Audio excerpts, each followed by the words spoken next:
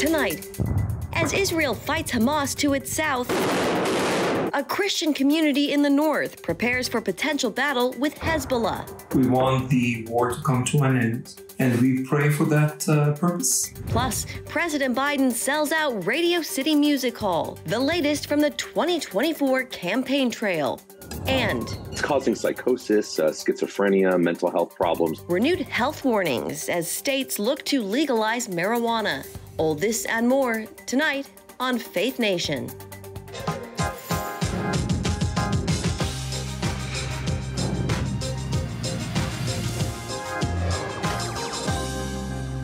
While the Israeli military targets terrorists holed up in hospitals, the question of what Gaza looks like after the war remains. Thanks for joining. I'm John Jessup. And good evening in Washington. I'm Jenna Browder.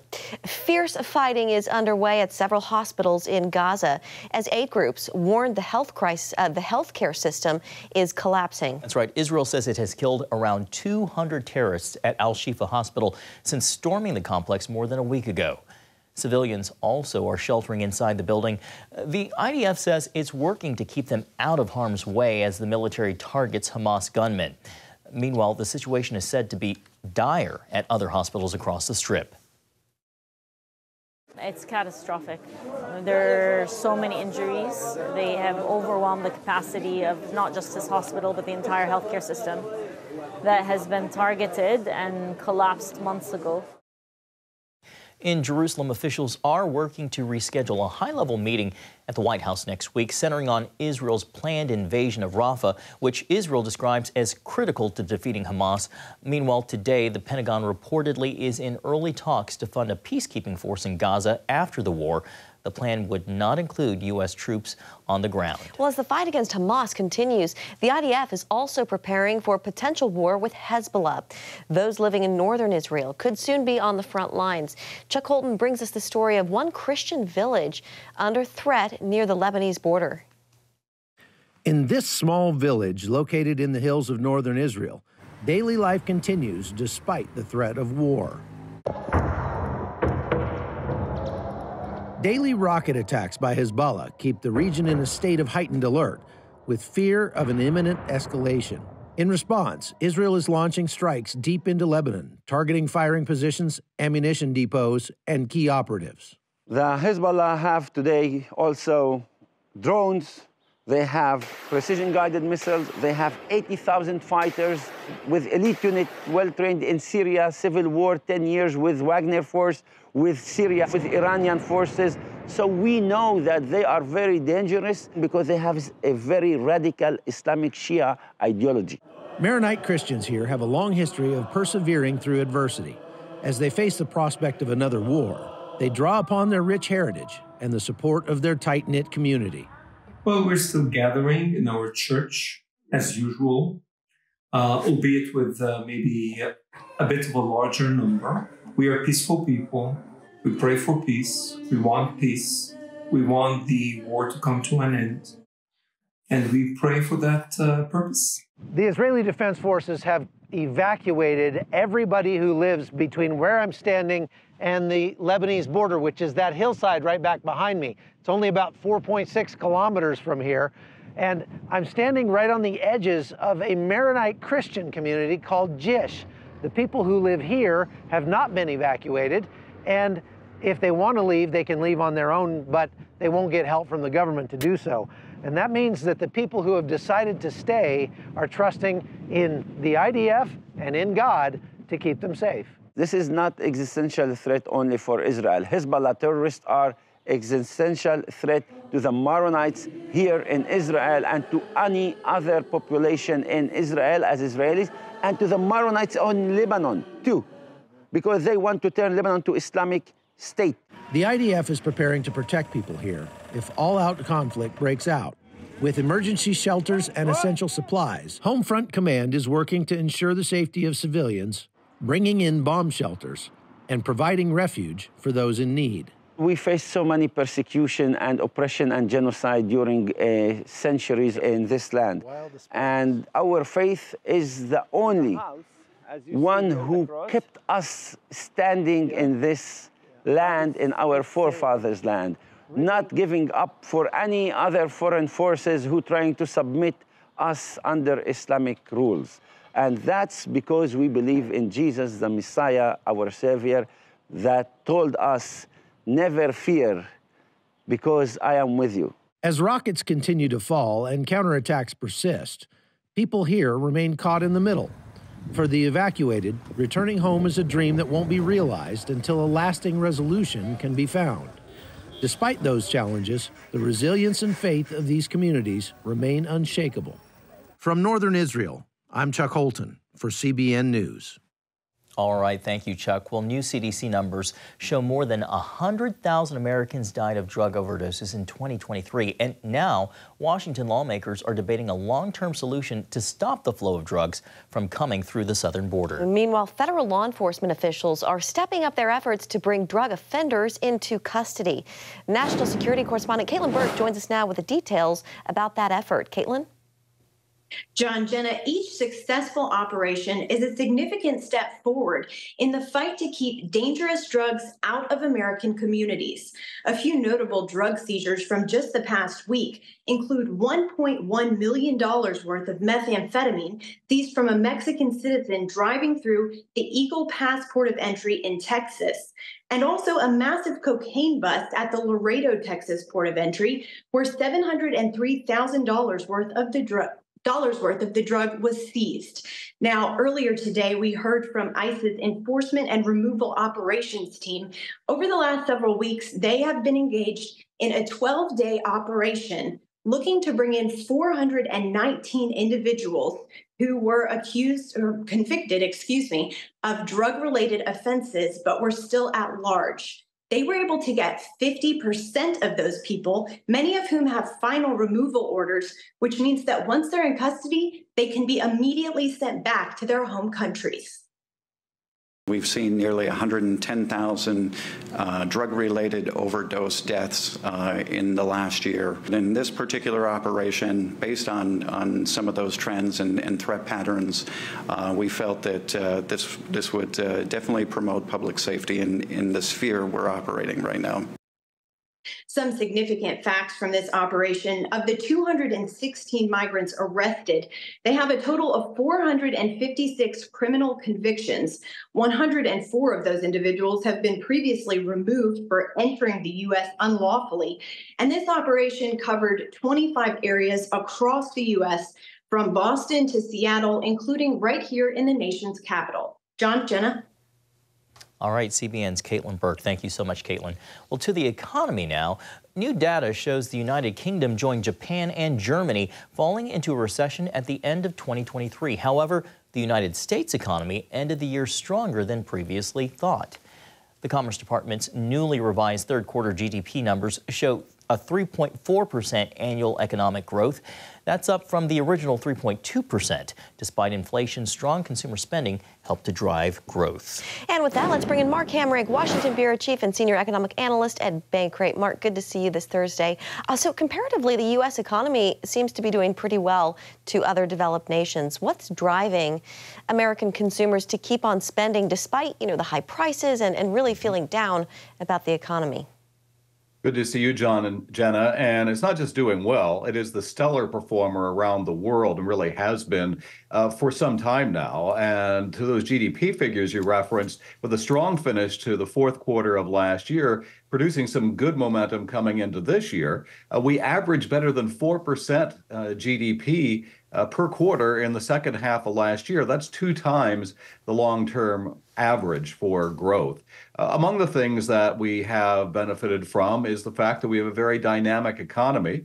We're helped by the fact that we have been far away from the front lines of the war in Ukraine, where the impacts, including with inflation, have been felt closer to countries in Europe. The other part is that there was a lot of economic momentum created by lawmakers in Washington to get the economy jump-started during the pandemic. And so we're still, you could say, benefiting from that. We know the downside of that is, of course, we have massive debt and deficits. But the outlook is that the U.S. economy should really hold up, and there's really not an outlook for a recession in the next 12 months. Those risks are seen quite low. To that, Mark, you just mentioned the stellar performance of the dynamic economy.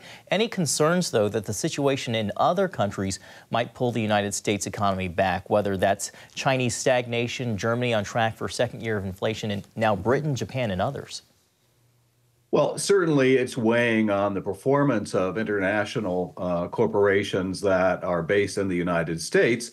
They would all sort of wish that those, let's say, rival economies were doing better, but we don't have a lever to pull on with respect to those countries. So the fact that the U.S. has remained as vibrant and as productive as it has, and as you said, credit the consumer in part for that as well, since the consumer is responsible for more than 2/3 of U.S. economic activity. One thing we'll be watching in the coming months, of course, is when the Federal Reserve begins to lower interest rates, and that's expected in the second half of the year. Mark, first quarter growth is projected to be around 2%. You say that still shows persistent and consistent growth in the face of deceleration. In just a few seconds left, explain what you mean. Well, just the fact that we are slowing down to our long-term average for growth in the current quarter. So a slowdown to something that's average, I would say, is quite remarkable. And the outlook for the unemployment rate is that it'll just barely get up to above 4%, having recently been at 3.9. All right, Mark Hamrick with Bankrate. Thank you so much, and hope you have a great weekend, Mark. Thanks, Mark. You too. Thank you. Happy Easter. Well, the commander-in-chief calls in his presidential predecessors to help raise the big bucks. The latest from the 2024 campaign trail, just 2 minutes away. Welcome back. President Biden is pulling out all the stops tonight for what he hopes will be a historic fundraiser in New York. Appearing with former presidents Barack Obama and Bill Clinton, Biden expects to raise $25 million in cash at tonight's event in an effort to drum up donor support. If successful, that would put him even farther ahead of Trump in the money race. According to campaign finance reports, Biden ended February with $155 million, more than double Trump's $45 million. Nathan Gonzalez is the editor and publisher of Inside Elections and a Faith Nation contributor, and he joins us now. Nathan, welcome. So Clinton, Obama, and Biden all on stage tonight.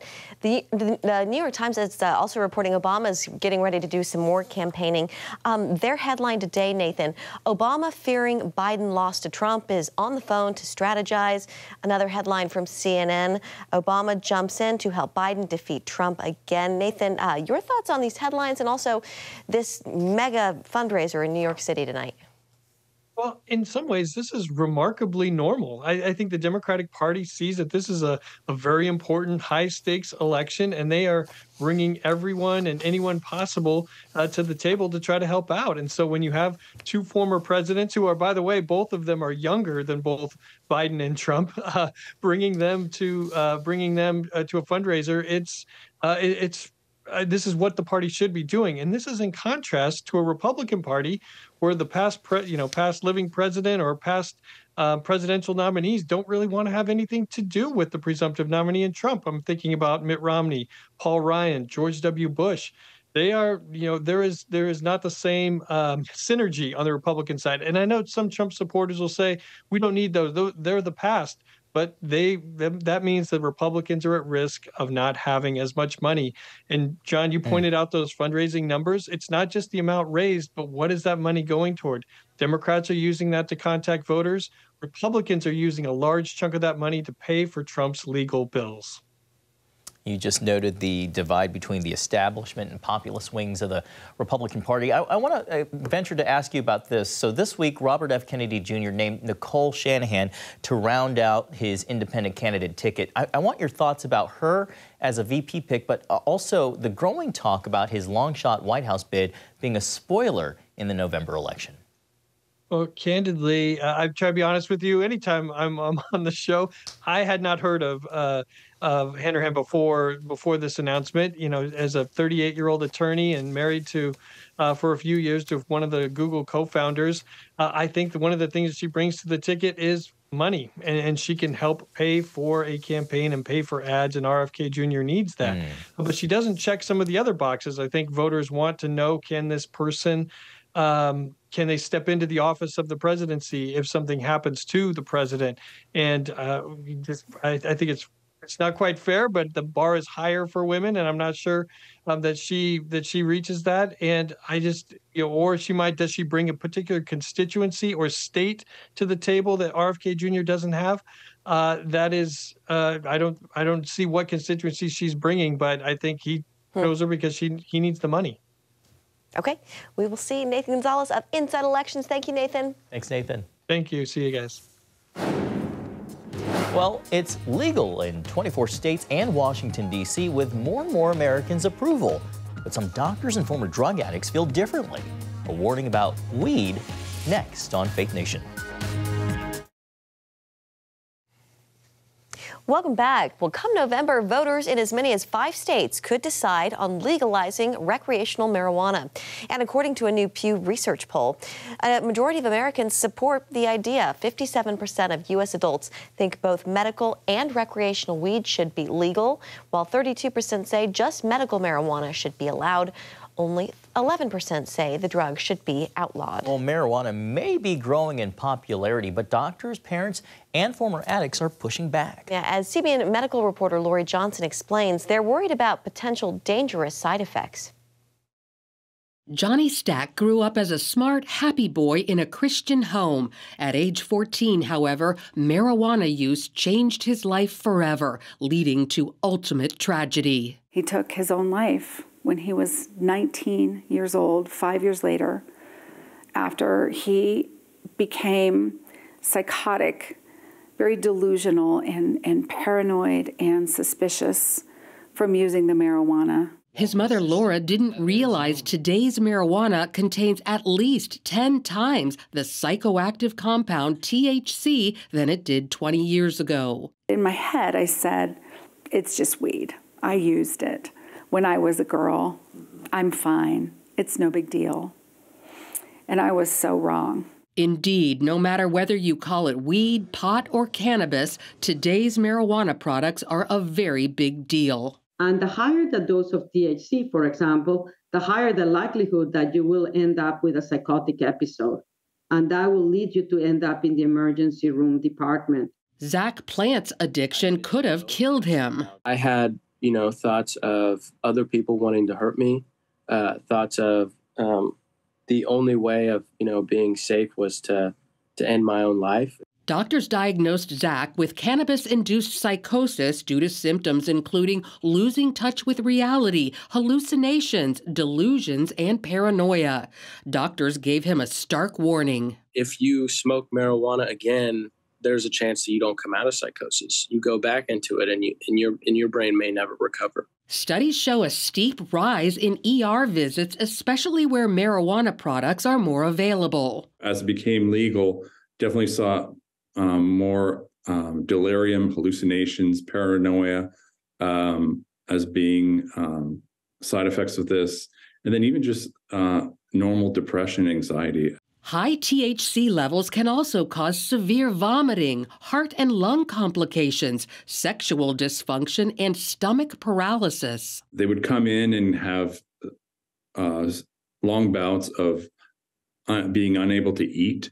This would last for 3 or 4 days, and it was well known that it was due to marijuana. Despite the risks, more states continue to legalize. South Carolina, one of only 4 states where marijuana is still fully banned, is considering legalizing medical use. I really don't like it. It's a way to simply legalize marijuana outright. It's been a camel's nose under the tent for years. We've seen this in multiple states. In Virginia, lawmakers voted to make it the first southern state to okay recreational sales of marijuana. The bill's sponsor, State Senator Aaron Rouse, tells CBN News it will give opportunities for Virginians to earn a living, start a business, and create true generational wealth. The measure is now in the hands of Governor Glenn Youngkin, who signaled he might veto the measure, saying, "You want to talk about putting a cannabis shop on every corner? I don't quite get it." It's causing psychosis, schizophrenia, mental health problems. I can't imagine he's not going to veto it. There's also growing concern over another substance known as Delta-8. Unlike marijuana, Delta-8 comes from hemp, but it can also contain very high levels of THC. Believe it or not, you can often buy Delta-8 at convenience stores and gas stations, even in states where commercial sales of marijuana are illegal. That's because the 2018 Farm Bill legalized hemp nationwide. It was like 1 or 2 hits of the pen and I would instantly be high. Nick Sauber discovered he could vape it anywhere because it was odorless and easy to hide. You know, I could do it in class, I could do it in the bathroom. Then, much like Johnny and Zach, Nick became addicted and considered ending his life. In my mind, I was trapped in this delusion of, like, I have to commit suicide because my parents are going to find out. After leading an anti-drug coalition for 15 years, Julie Killian found herself totally surprised about Delta-8. I was at a truck, one of those food trucks, and they were selling coffee in the morning, and you could get a shot of Delta-8 THC in your coffee. Now she's part of a major push to get rid of it. We're trying to work on the Hill with federal legislators about changing the definition of hemp in the Farm Bill so that that will then be illegal. Some lawmakers consider Delta-8 such an emergency that they're calling for it to be immediately outlawed. You do have some states like Wyoming, Florida, and some others that are working to ban them on the statewide level. They're not waiting for Congress to intervene. Meanwhile, parents struggle to protect their children from these dangerous and readily available substances. Ultimately, God's word says that we are to be sober-minded. We are to be on the lookout for the devil prowls like a roaring lion, waiting for someone to devour. And marijuana is one way to just sort of numb our children's brains. One other way that Satan is using to get kids to walk away from the faith. Talk to your kids. It may not seem like they're listening, but I always feel like, you know, they're going to be, you're going to be in the back of their head and they're going to hear you. So don't ever give up on talking to your kids. Lori Johnson, CBN News. And finally tonight, have you ever dreamed of working with NASA? Jenna and I, no, not so much. But one group of high school students is getting a jump on their job applications. Engineering students at a private school near San Jose, California, designed a fully functional satellite which NASA is set to launch into space. This is something that it's not just local to Oakwood, like it's going out into the world and it's going to make a difference and it's going to show other students that they can, if they have an idea, they can do it. The satellite will soon be heading to the International Space Station. And Jenna, I looked this up. They were the only K-12 school selected to participate in this NASA program. That's amazing. What a way to start their careers. Right. Thanks for watching.